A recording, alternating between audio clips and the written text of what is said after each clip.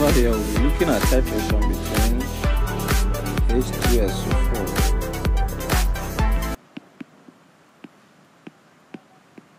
and potassium hydroxide.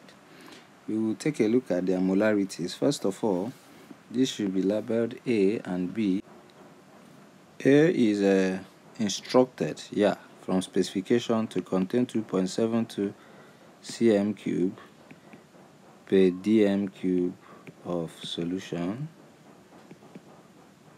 That's the specification for A, while B is specified to contain 5.6 grams potassium hydroxide per dm cube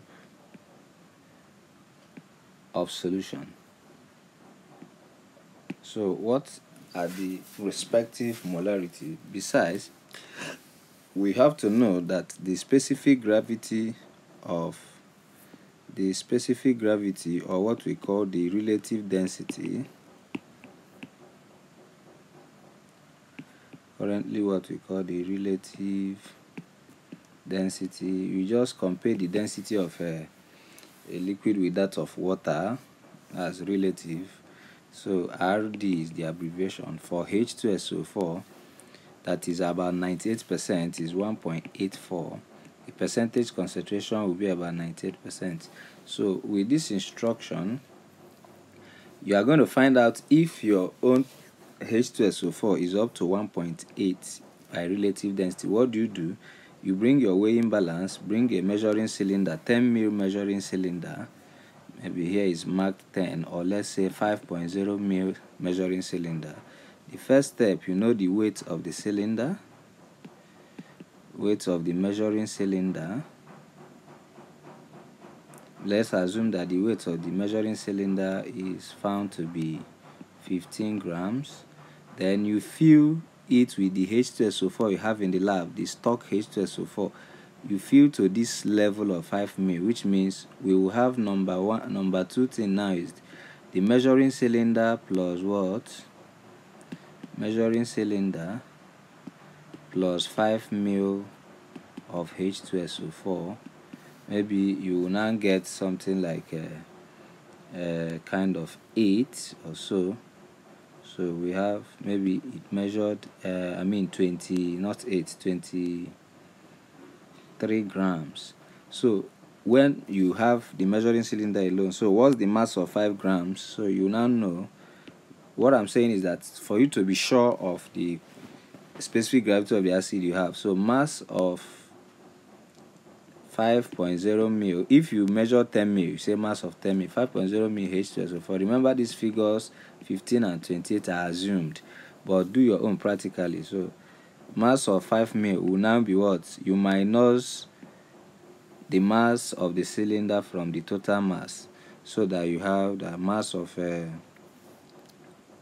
5 mil H2SO4 here will give us 8 grams. Then density is equal to mass over volume. Density is equal to mass over volume. Now the mass is 8 grams, then the volume is 5. So for you to know the density of, assuming these are the figures you get, you just say 8 over 5. You now see what it will give you. So from the calculator aspect, what do we have? 8 over 5 is 1.6. Let's assume this is 1.6. So it's not up to 1.8. That's it, but it's an assumption. But the acid with that concentration of 98% will be up to 1.8. That's just by the way. Now, what's the molarity of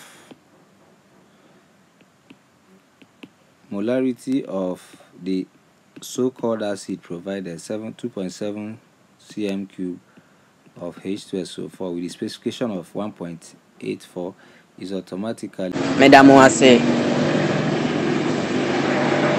machine for any matter for our more Ghana. Miss Hanso Chair Obibiara. Say Majesty. Easy word. I will have my ye war abɔde mu nyansapɛ adesua mu. Sir Majesty easy word ɛwɔ ha ma mo yiedie mu wɔ abɔde mu nyansapɛ adesua mu. Mepa mo kyɛw mo subscribe na mo share me videos no ma me. Meda obi biara ase.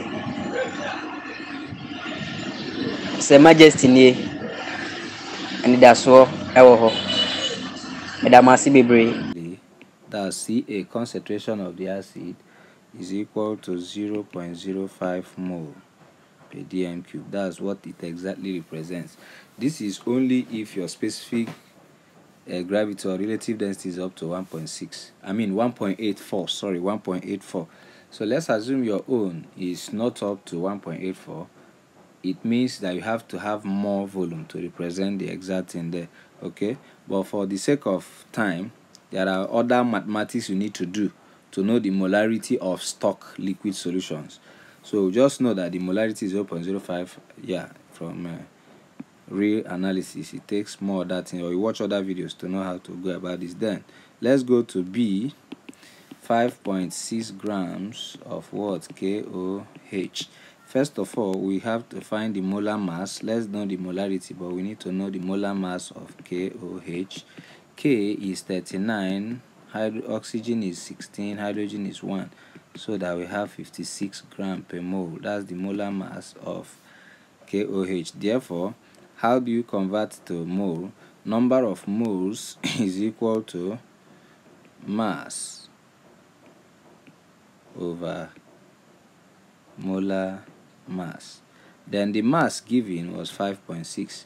So molar mass is 56. So that number of moles is exactly 5.6 all over 56, which will give you 0.1. So 0.1 mole per dm cube, of course, because this thing we are told that it is contained in 1000 cm cube of solution, which is the same thing as 1 dm cube. So we have gotten the molarity of both. So our Cb, concentration of B base, is 0.1 mole per dm cube.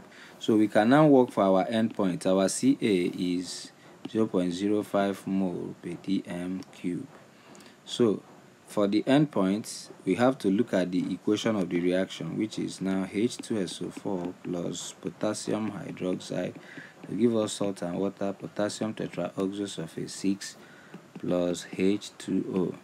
Okay, remember I've done this titration before I start giving this guide. So you need to put 2 here. This should be aqueous,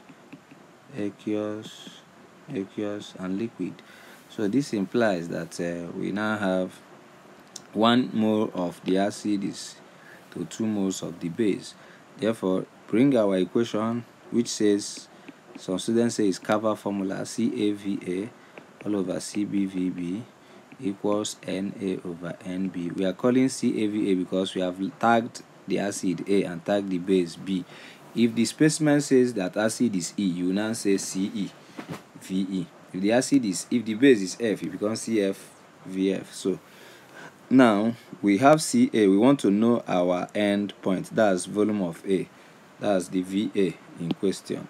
Volume of acid that will be used. So our Ca is already 0.05 times VA, the unknown, all over CB 0.1 times volume of base is the volume of pipette. VB automatically means volume of pipette. So we have 25 and 20, but let me use 25 here, equal to Na is mole ratio of acid, which is 1. Nb is mole ratio of base, which is 2. So we can now cross multiply. Finally, remember in exam, please, I forget. In exam, if you set this thing, you first of all make VA the subject of the formula, which shows that VA is equal to CB VB times NA all over CA NB. It is better that way. So you now substitute your values. VA is now 0.1 times 25 times 1, because times NA now all over CA is 0.05 times 2, which is NB.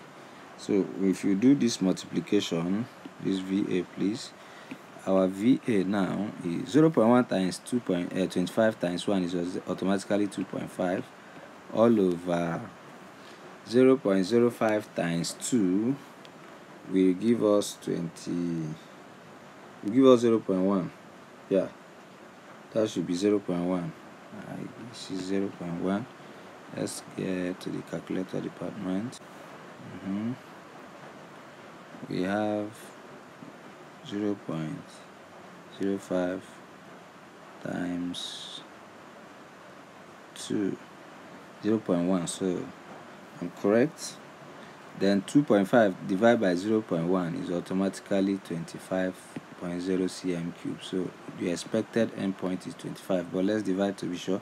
2.5 divided by 0.1 is 25.00 cm cube.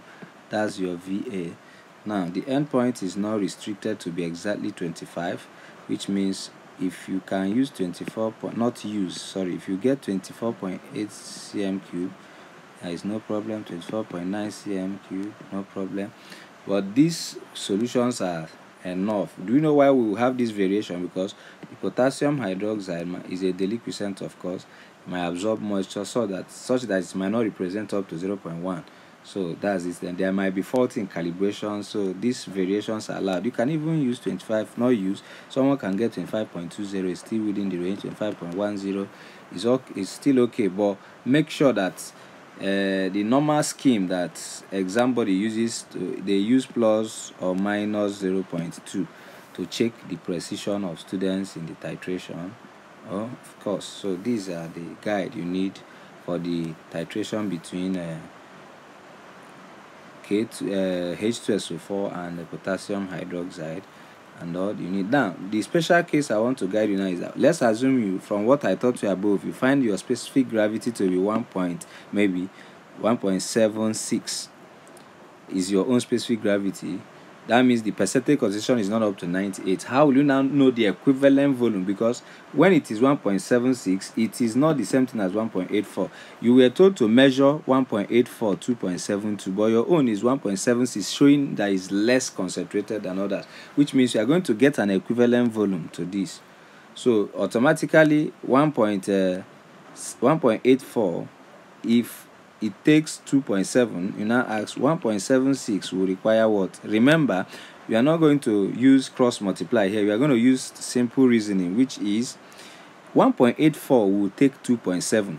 The lesser the concentration of your stock solution, the more of the volume you have to measure out to represent a strength.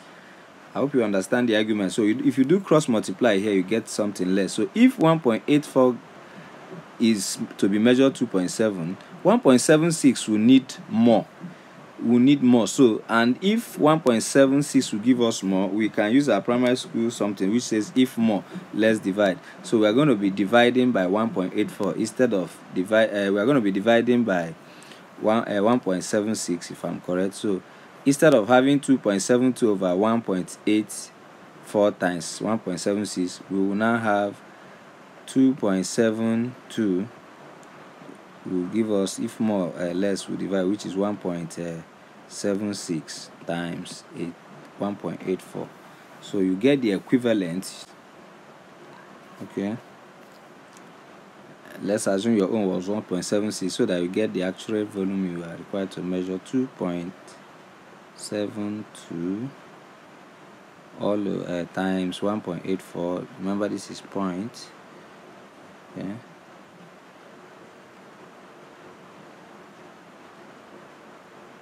is equal to 5.0048 divided by 1.76.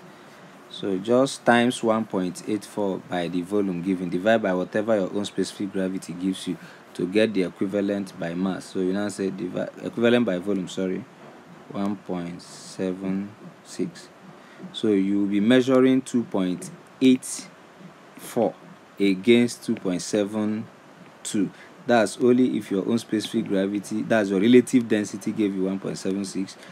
and this one is for 1.84. So if you want to get the same 0.05 and your own, provided you measured correctly, so that you will not vary far from the endpoint range that is expected.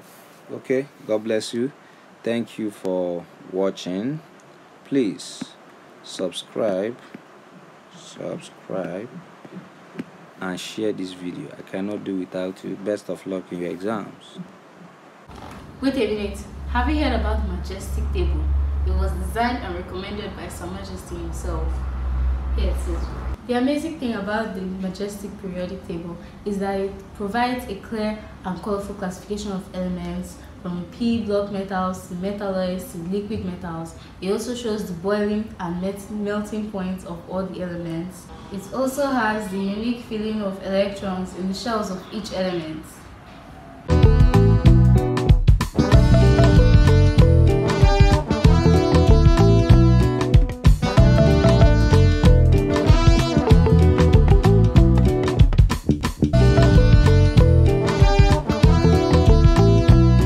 Enhance the easy learning and teaching of chemistry in schools, in universities, secondary schools, in research institutes. So this Majestic Periodic Table, demand and special demand, as you can see that space there highlighted, that is where you can include the name of your school, or if you are dedicating it to anybody, you can write there, because you can print it to any size you like. In a majestic size, the resolution will never be affected.